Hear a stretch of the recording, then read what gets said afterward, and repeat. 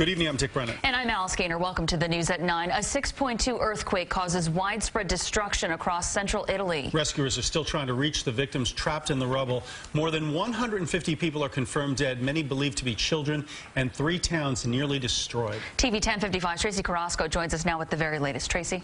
Dick and Alice, aftershocks have been hitting the area all day long as workers are working through the night, digging through the rubble. There have been glimmers of hope as survivors have been found, but also devastation as the death toll continues to rise.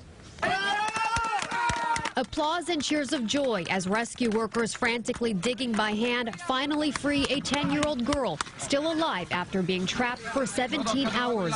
As night falls in central Italy, it is a race against time, searching for survivors of the 6.2 earthquake. The powerful quake shook people out of their beds in the middle of the night around 3:30 a.m. local time. The quake flattened much of Amatrice, a town 100 miles northeast of Rome. Residents recall the intense shaking. Clinking, thundering, sort of rumble. It felt like someone had put a bulldozer under the house and trying to knock it down. In Illica, another hard-hit village, large slabs of concrete fell from buildings, trapping people and crushing cars. Survivors looked dazed as they huddled in a field. Rescue teams and volunteers spent the day searching through mountains of debris where homes once stood. Priest Fabio Gamarota heard residents calling from windows. Aiuto! Aiuto! Help, help! He says he tried to lift heavy stones off people under the rubble. The death toll topping 150, but that number continues to rise given the huge number of vacationers in the area.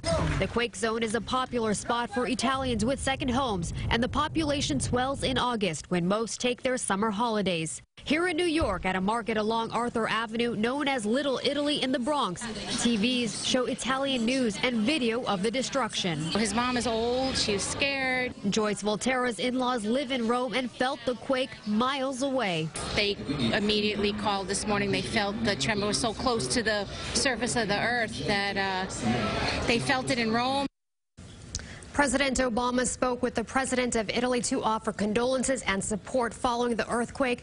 The U.S. mission to Italy is assisting Americans who may have been affected. At this point, the U.S. Embassy says it has no information that American citizens have been injured. Dick, Alice. Tracee, thank you so much.